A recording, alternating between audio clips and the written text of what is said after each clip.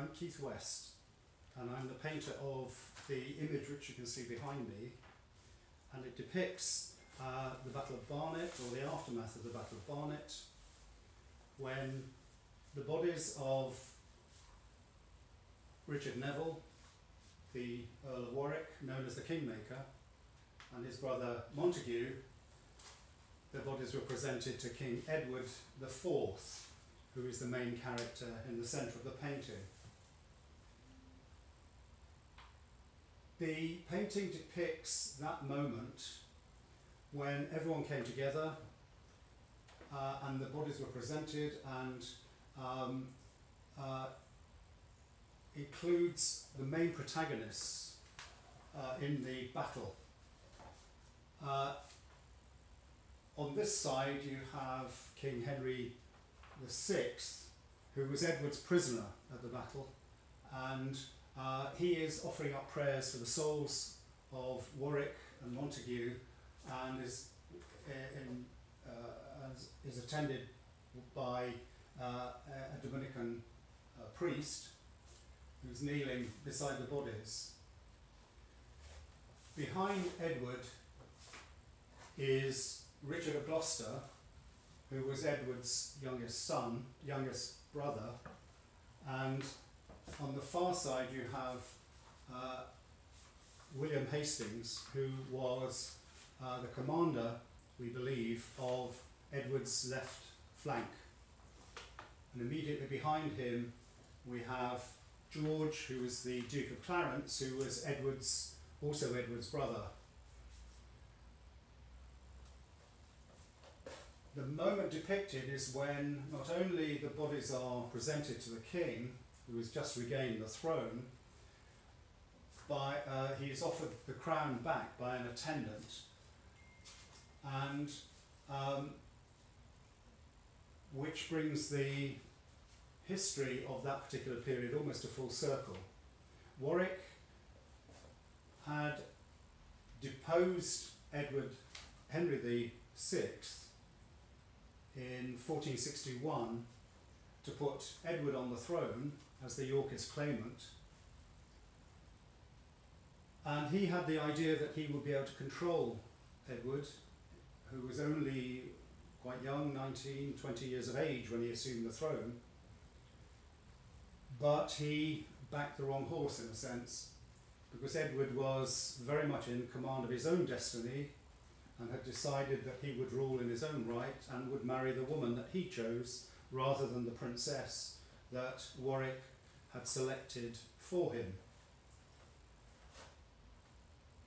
When I presented the cartoon, which was a drawing about the same size as the painting, to the Barnet Museum team and also to the Barnet Guild of Artists group, the museum team commissioned the painting, the Barnet group of artists sponsored the painting and raised money for the materials. But at that moment, when I presented the draft, if you like, the design for the painting, someone said, "Oh, so the painting will be about death," which of course, having worked on the painting for quite a while, I acknowledge, yes, of course, warfare does include death and tragedy. But in fact, as I worked on the painting, I began to realise that the painting is much more about, more than warfare in a sense. It's about treachery and the rewards of treachery. As I said, Richard Neville, Warwick the Kingmaker, had deposed 2 kings and met his end at the Battle of Barnet. So treachery in that sense was not rewarded. But there are more signs of treachery in the painting, because Richard, Duke of Gloucester, is not actually engaged in the event at all. He's actually looking down at the crown, which is a kind of a anticipation of the fact that on Edward's death, he would usurp the throne, and the two sons of Edward would be murdered, deposed, and Richard took the throne.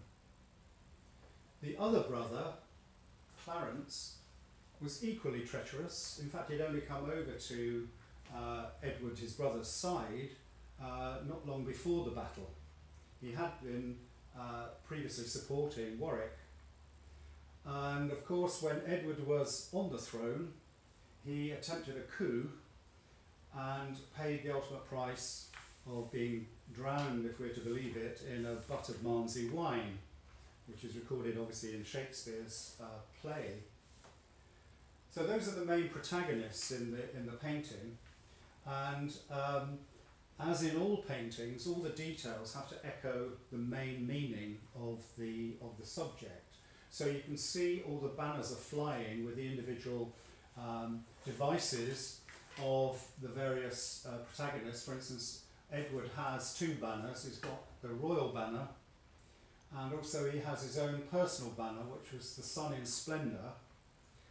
Hastings' banner is the peculiar design, which is supposed to represent a woman's sleeve. So obviously that was a trophy given to him sometime in his past.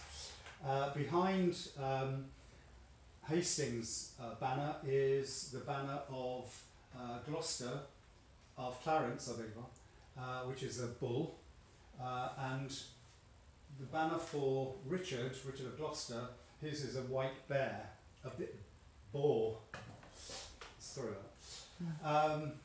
Okay, moving on to the other details in the painting, we have what might be described as a trophy, which is the armour which would have been taken off either the body of Warwick or of Montagu. And that's quite a traditional device to indicate, in a sense, it's an empty suit of armour now, so that echoes the fact that the owner has lost his life. Immediately behind it is a dog rose, a white dog rose, which represents the House of York, being the victors. Other details are the dandelion, which of course comes from the French dandelion, which indicates, first of all, that there are three brothers, Edward, Richard and Clarence. The dandelion, which represents Edward, is in full bloom and echoes, of course, the device of the sun in splendour. And of course, as the battle came to its conclusion, the sun did burst through the mist because the battle was fought in a dense fog. So that dandelion, the lion's teeth, also represents something about Edward himself, that he was actually quite a ferocious commander, very rarely giving quarter in battle, and obviously born to warfare.